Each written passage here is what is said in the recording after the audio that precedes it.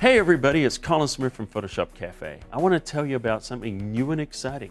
I've just finished recording a brand new video on different types of effects for photographs. Now this video is going to work for photographers and designers.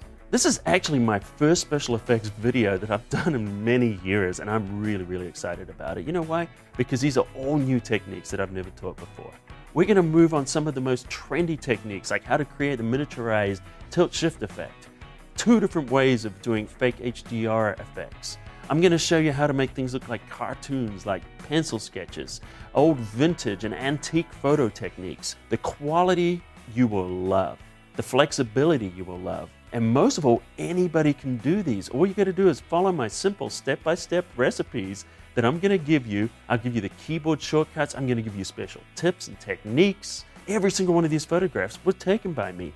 There's no canned stock photos. These are untouched photographs, just like what you're going to be working on in the real world. So just keep watching, and I'm going to show you a little slideshow of the different techniques that you're going to learn to transform your photographs into something stunning. And by the way, these techniques are not in the user manual. You're not going to find them anywhere else. So keep watching and get ready to transform the way you adjust your photograph.